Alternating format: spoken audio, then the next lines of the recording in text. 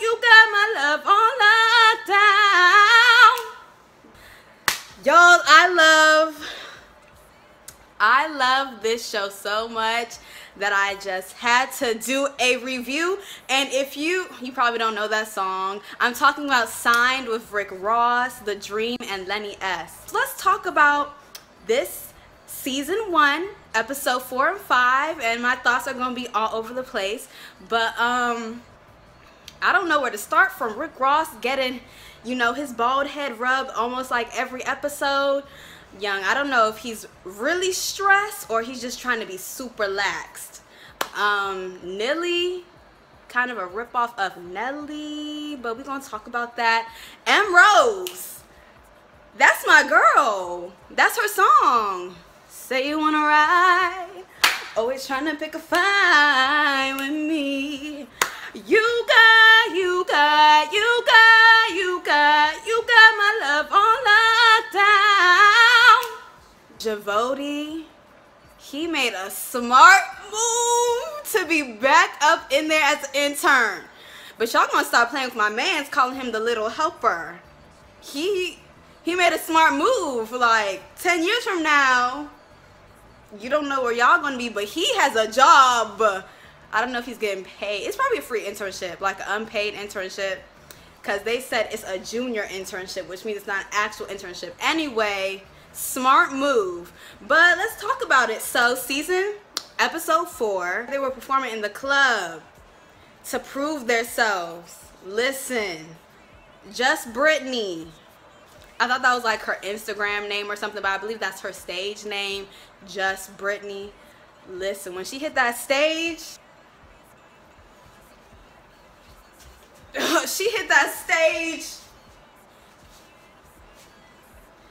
but homegirl was committed, because at first I was looking like, what is she doing? But she was committed. Now let's talk about her and Rick Ross. Now I don't know what's going on, but she was one of the people chosen to go to Miami. So they land in Miami, and Rick Ross is like nibbling on her shoulder. I had to pause the show and take it back, because did my eyes just see what my eyes just saw? Because it was a really quick snippet. I just see him. What is going on? So I took it back. I was like, yes, my eyes did see what my eyes saw. Oh my goodness. She said from the very beginning, yes, I'm a woman, and listen, I don't want to misquote her or anything. Don't come after me. But I'm a woman, and you know, yes, I'm going to use my looks, which is, you know, at first I was looking at her like, oh no, girl, that's not how you do it. But she's actually smart with it. Like, she even said it herself. Yes, I'm sexy. Yes, I'm bad. You know, my body is banging, all that. I'm just paraphrasing. Like, don't say that's not what she said. I'm just paraphrasing, like, the gist of what she was saying.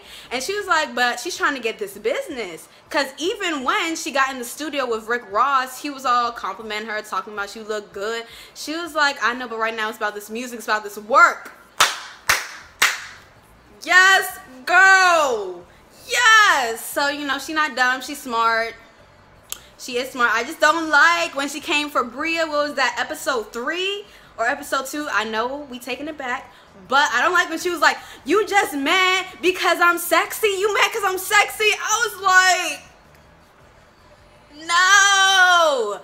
Not everybody who picks a problem or beef or argument with you is mad because your body is banging. No. It ain't gotta be like that. So, what else? What's his name? Haitian Mufasa. I hope I'm not wrong. I don't want to be wrong, but he's good.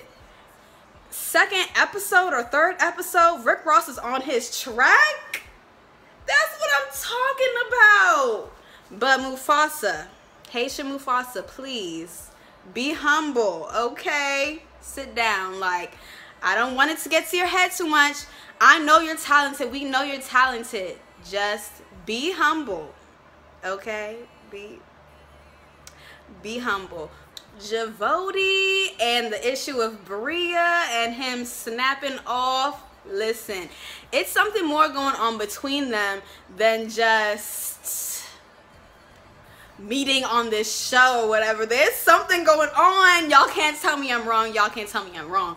So she was mad because he snapped off. But like when I was watching the show, because last night I was late, so I came at the middle part of the show, so I didn't see him snap off. So I had to re-watch it today, and I was like, he did not snap off. Like, Bria, I love you, girl. You kind of was interrupting my girl M. Rose's session. Say you wanna ride.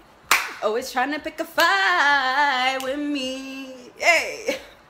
Okay, anyway. So you was interrupting her session and asking Javoti for something else. And you know, the cameraman, he was getting the side eyes and the facial reactions, because here he was with Javoti. Then he quickly got M. Rose's reaction, like, what's going on? Homegirl was in the studio, like,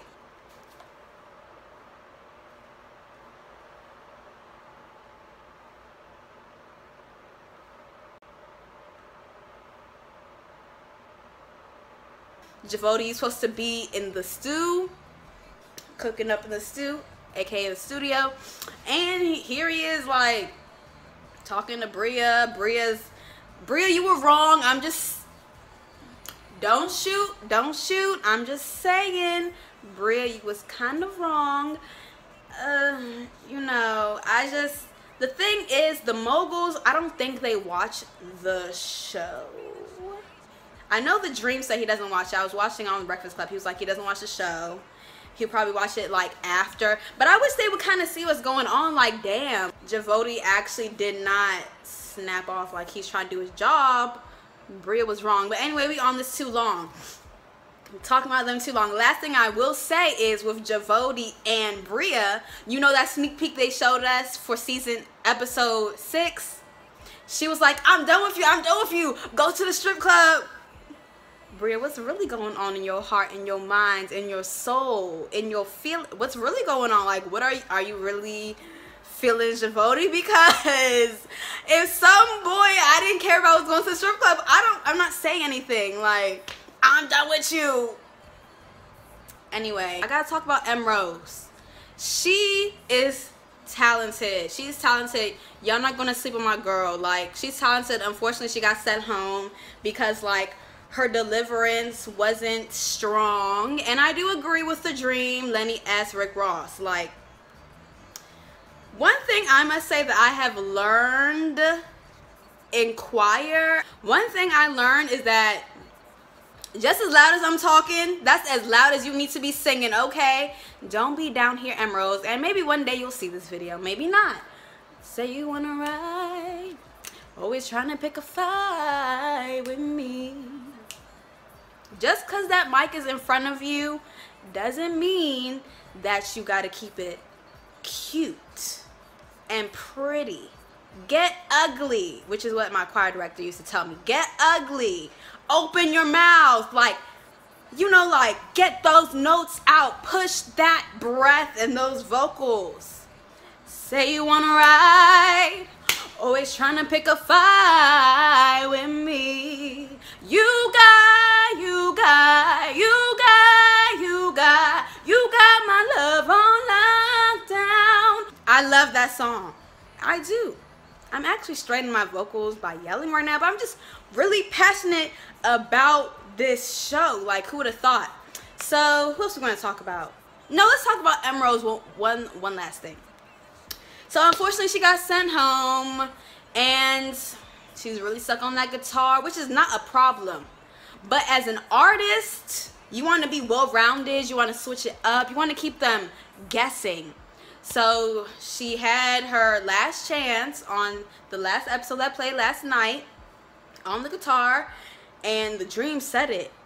She is struggling. She was on the guitar. Next thing you know, she's done and knocks the mic stand over. I was like, no. When she was performing, like, I don't know what it was, like, it just wasn't sounding right together. I don't know if she was off key or her notes were just sounding sour, if you know what I'm saying. Like, when you're trying to harmonize with good. Even when I was listening to it, I was trying to rock with my girl. Literally, y'all seen the Jay-Z meme?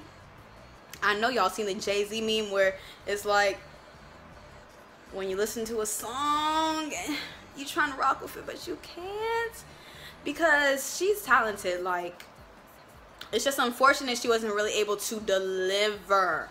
And it doesn't have anything to do with your body, because I know she had a like thing where she got into it with just Britney. It has nothing to do with your body, if you pretty or nothing. If you deliver that shit, yes, I took it there. If you deliver that shit, people will rock with you. So, bye, girl. I'm sorry. But listen, if you want to write me some songs, honey, let's talk. Let's talk, because your songs, yes. Nilly, which feels like a ripoff of Nelly, you know, just that one vowel in the middle. Anyway, he's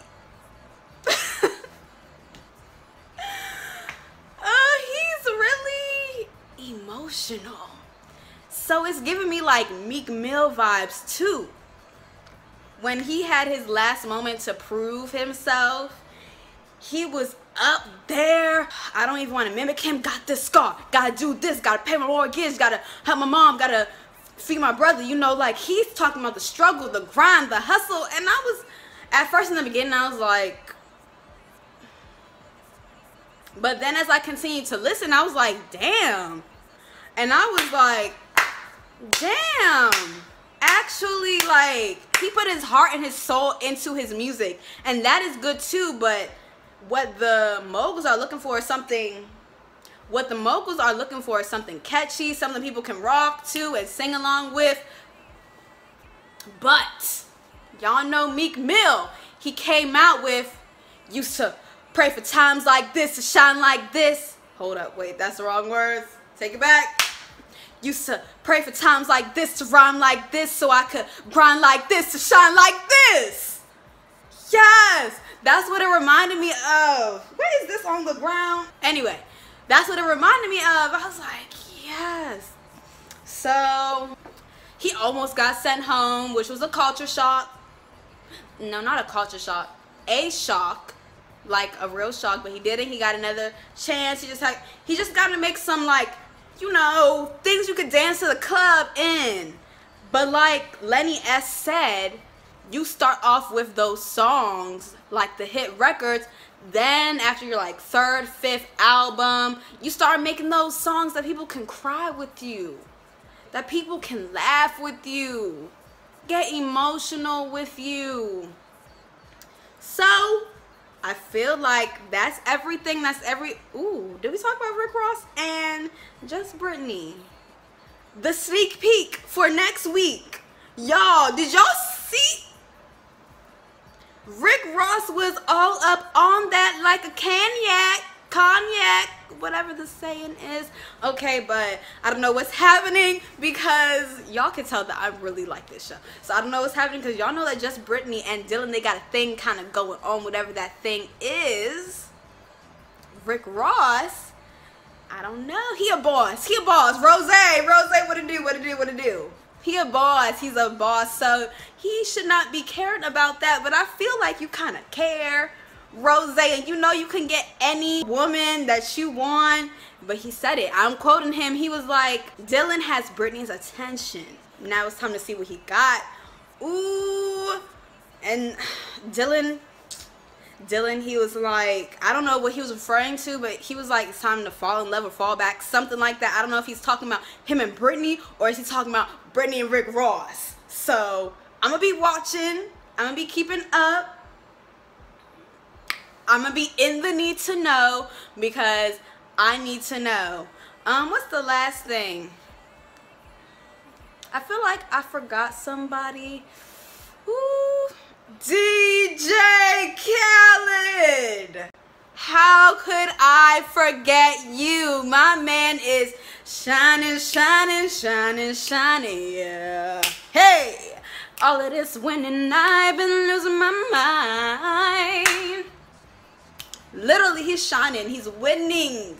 That song is the perfect song for him. So when he came up in the studio, listen, my man's DJ Khaled, he is funny. So, you know, just like Kevin Hart, I don't mean to sidetrack. Anytime you see them, you just start laughing because they are funny, but they serious. So anyway, let's get to the seriousness of DJ Khaled. So DJ Khaled came up in the stew with Ren, Dylan, King Dylan, Marcellus. I'm sorry if I forgot your name. If that's the wrong name, I'm sorry. But yeah, that was where Lenny S was, right? They was in LA. Yeah, because Rick Ross was in Miami. Okay, so DJ Khaled step in the stew. He up in the stew with, you know, these artists trying to make it. And Marcellus, again, I'm sorry if that's not your name. I'm sorry. He was kind of chill. I was not expecting that because Marcellus, you usually bring it. He was kind of chill with his deliverance of his verse to DJ Khaled. Then the next was King Dylan. He was good. Ren, he brought that. Like anytime he rap, I'd be scared. I'm like, but he's good. And like I said, from this show, I'm learning so much. Like when someone asks you to sing or rap, you better bring it. Like it's a performance. Listen, I don't care if you are in an enclosed space like this. You better bring it. And Ren brought it. Well, I'll see y'all next week. You know I'm going to wrap it up. And I'm not literally talking about that. Rapping, I'm going to be talking. So, see ya next time when we talk about signs. Hello. Peace. We all supposed to be one race, happy and free, but how can I be